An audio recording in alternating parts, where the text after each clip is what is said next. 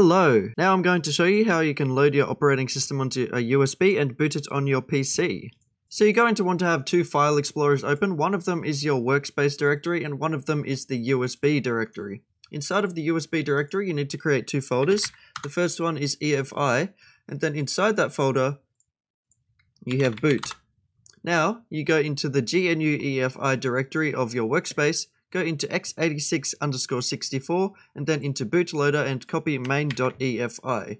Copy that into the boot directory on your USB and rename it as boot x64.efi. Now go back to the root directory on your USB and then go into your kernel directory, go into the bin folder and copy kernel.elf and zaplight16 or whichever font file you are using onto the USB.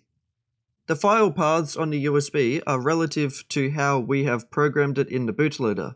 We can program it inside the bootloader to have kernel.elf and zaplight16.psf at different paths, but this is just how we have done it in the tutorial series. Alright, now that they've been copied onto there, we can exit Windows, or whichever operating system you are using. On Windows, if you hold Shift and then shut down, it will shut down completely, allowing us to go into the boot menu on Startup. Now, as you can see, with my USB plugged into my computer, I will turn it on, and then I will spam F11 to go into the boot menu. On your computer, it might be a different button to go into the boot menu, but once you're in the boot menu, you need to select the partition that is the UEFI partition of your USB.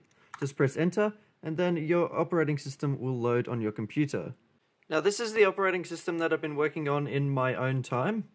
As you can see, I've got my mouse cursor in the middle of the screen and I've got some information at the top left about the RSDP. Now if I move my mouse, nothing will happen because my computer doesn't have PS2 emulation, so that is sort of why I'm going on to making USB support next. Just keep in mind that real hardware is completely different to the emulation software that we use, so if you get some errors that happen on real hardware but not in the emulator, then you're going to have to debug that separately. So what works fine for one PC might not work fine for the other. Alright, thank you for watching and I will see you next time.